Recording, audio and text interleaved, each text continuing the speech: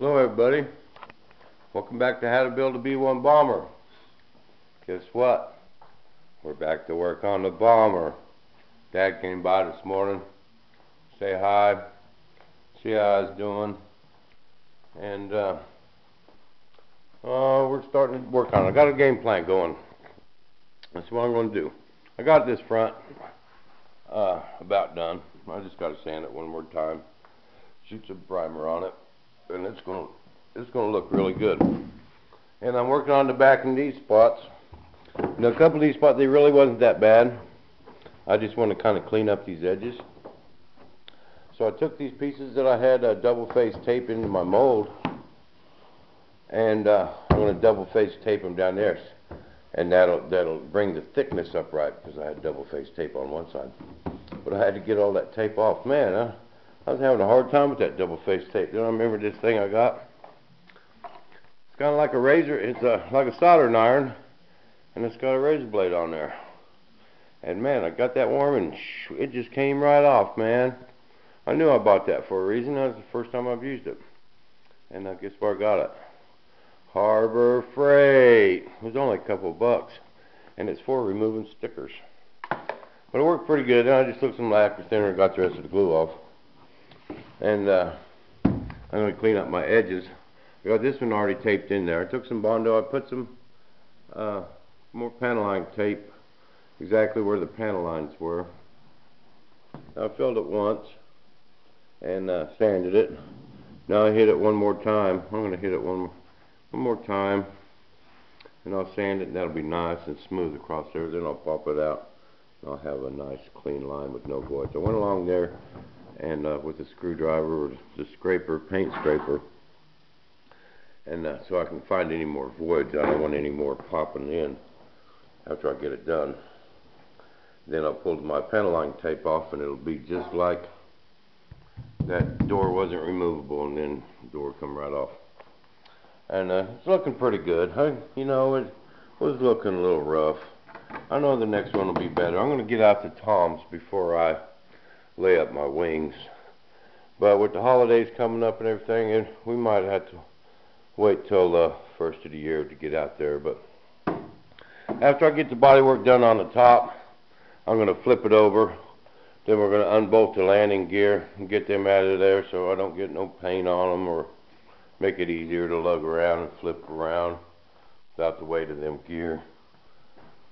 And I'll get the bottom fixed up. Then as soon as I get all the body work done and I get it looking pretty good, I'm going to hang it up on the ceiling right beside its mama there, and give me room to work on these wings. So I got my stabs ready. These are all glassed.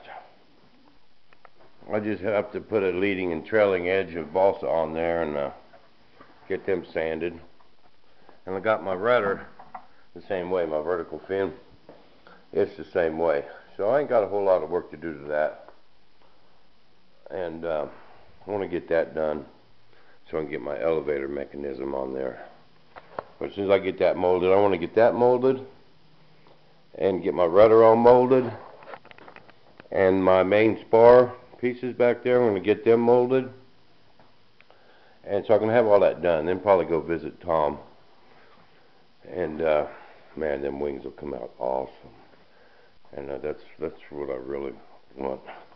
And you know, even though this was a little rough, you know, this is the prototype, and I hope it flies.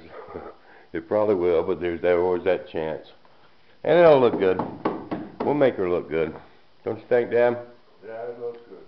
And as far as the F-16, I made a movie yesterday, but they wouldn't let me load it. I don't know if it's too long or not, and I kind of showed you the finishing touches on there. And showed you my retract valve. I got that in. And my box, that's a pretty nice setup.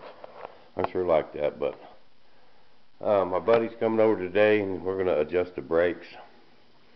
And because I got them working, but they're just full on and full off, and you have to get in there and adjust your percentages on that box. And he knows how to do all that. But he's coming over today, and I'm going to get them brakes adjusted, and it's getting put away. We're moving it on out of the shop. We got work to do.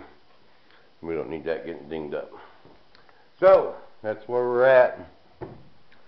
and that's what the plan is. And we're trucking right along. We're going to get back in the swing of things. Had me a nice little vacation, built me a jet, and the whole herd was getting kind of thin. But we're rolling again. You know, Dad's been bored at his shop, and since he got my landing gear done, he's been building an airplane over there. He's been hiding from you guys. Maybe we can talk him into making a movie and posting it on mine. How about that, Dad? How about just making one movie? He's building an SR-71 over there. It's kind of a small one. It's only about 10 foot long. And maybe we can talk him into making a movie and posting it. Tell him what you think.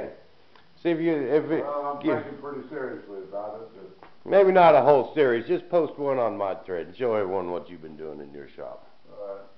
But it's actually looking pretty good. It's kind of old school. He's measured all his parts with a caliper and made all the bulkheads and got about the top sheeted, or the top of it all sheeted. And might end up being a pretty good plug. You never know. But maybe we get enough people out there yelling at old Pops. Maybe he'll make a movie for you. But until then, we're going to keep rolling. I'm back in B-1 mode. And I'll make a movie for you here in a couple of days. We'll get back on the movies. I know you guys out there have been jonesing, but thanks for being so patient with me. And we'll see you back in the shop.